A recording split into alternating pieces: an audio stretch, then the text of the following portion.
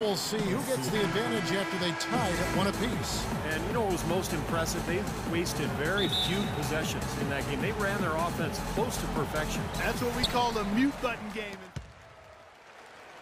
Let's go. You're in.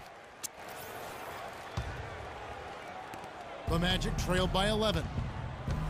Well, one issue facing the Bucks in Milwaukee, the aging Bradley Center, built back in 1988.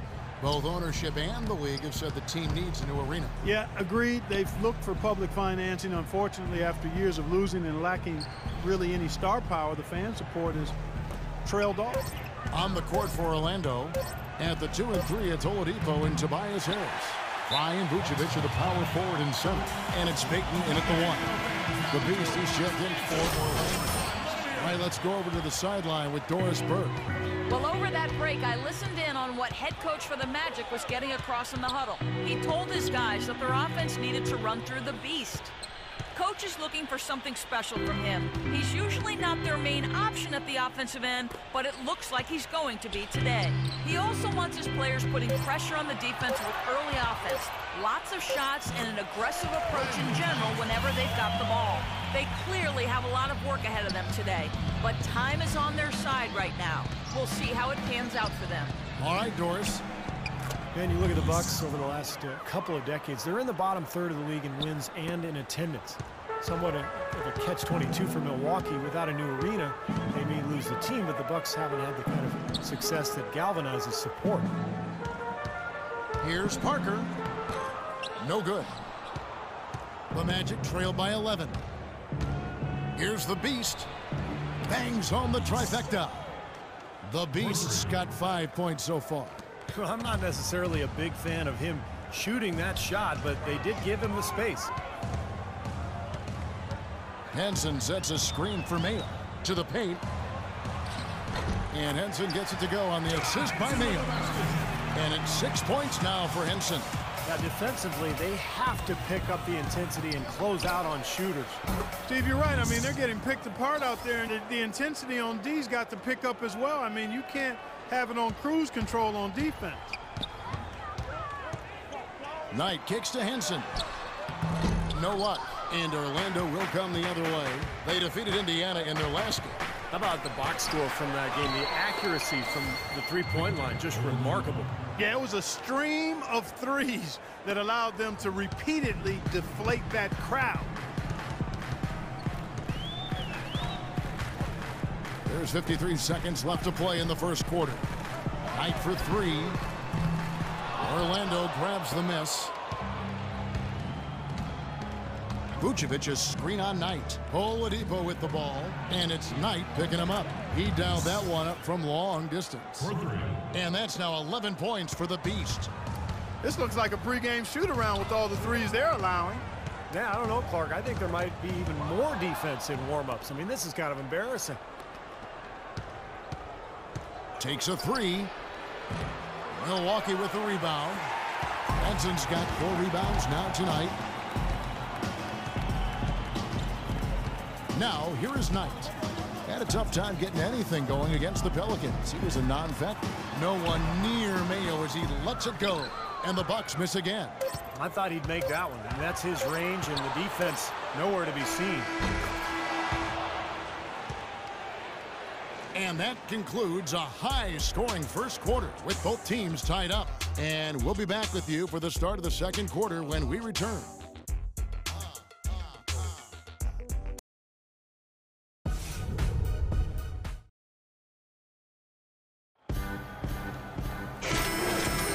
Up to this point, a closely contested game as we start the second quarter. And for the Bucks guys, what jumps out to you stats-wise? And how about the defense, guys? They have really controlled the lane with their shot blocking. Yeah, excellent defense there. Every shot has either been altered or rejected. And now let's check out the lineups courtesy of Gatorade, all fueled up and ready to go. Here's the second quarter of play. Setting the floor for the Bucks. Antetokounmpo out there with Jared Bayless. Then it's Chris Middleton. Then it's Ilyasova. And it's Dudley in at the 3 spot. Well, from long range, we've got a set of point guards here that have been extremely hot Those are their three-point percentages for the last 10 games. And you look at the Beast, one of the best shooters in the NBA, top 5 in the league at this moment. Well, if there are no other options available, any of these guys can just step back and shoot the three. A great backup plan for any point guard to have. Yeah, I'd love to see a three-point shooting contest just amongst the point guards so we could watch these guys do work. I mean, I don't know which one of them I'd choose, but they're all pretty good. Antetokounmpo can't get it to go.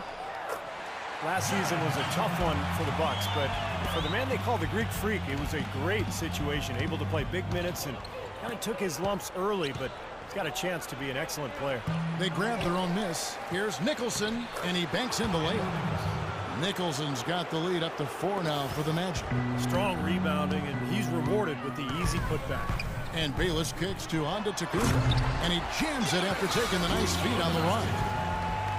He is an automatic finisher when he gets into that area. You know, he picks the simple one-handed stuff to get the 2 points. And those could be an important 2 points, too, guys. In a close game like this one, things have kind of gone south for him here in the quarter. Let's check out what Doris Burke has for us. Hey, Kevin. Well, for Giannis Antetokounmpo and his brother Thanasis, a second-round pick, a dramatic change of fortune. Living in Athens, they struggled. Thanasis said, we'd be on the street selling a toy, a watch, something. And it's a good day because we didn't starve that day. Guys, their attitude hasn't changed. They try to save every penny. They know how much every dollar can matter, Doris. Thanks. And the shot is good. 18 points for the Beast. What an excellent performance from the field for him. Here is Bayless. He's guarded by Ridnow. Bayless's shot is off. Well, I think he had all the space he needed. He just couldn't find the bottom of the net. Here's the Beast. Right through the D for the layup. And now a 6-point Orlando lead. What a job he's doing here. I mean, his second quarter has been even better than his first, and that was pretty good. Peyton, he's checked in for the... And we've reached halftime in this one. Magic up. Well, Brandon, tell us a bit about...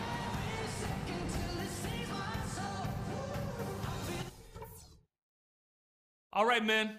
We've done a good job in the first half of taking the momentum and being assertive. And the third quarter about ready to get underway. What can you say? The Beast, an impressive effort.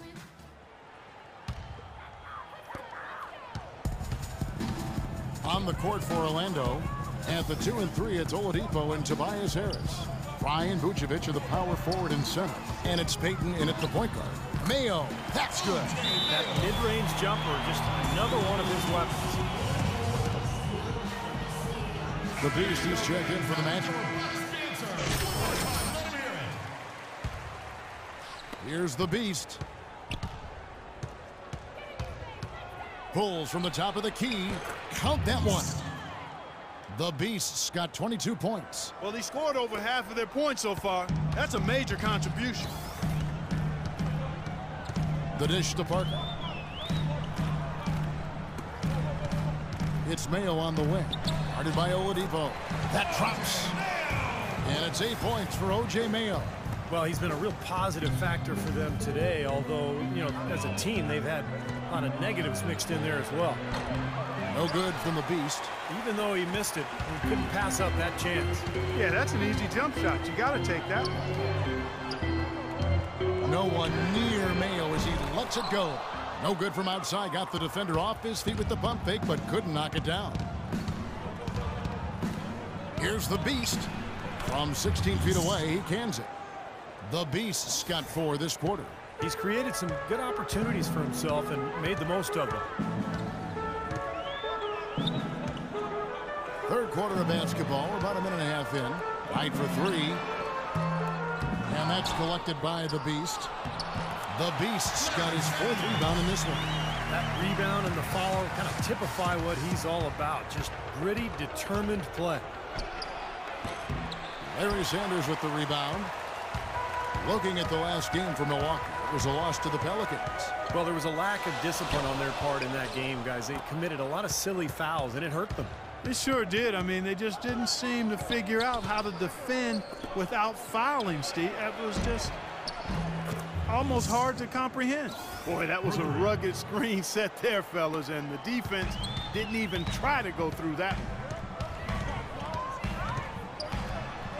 Now, here is Knight. He's covered closely. Sanders. And he battles for the ball and gets the second chance bucket. Sanders has got 11 points. I think they need to get much more disruptive defensively. They can't just keep allowing these easy baskets. I agree. They need more energy in the post, maybe some double teaming. They've got to get their defense in gear. And they convert it last on attempt number 3. Vucevic has got the lead up to 8 now for the Magic.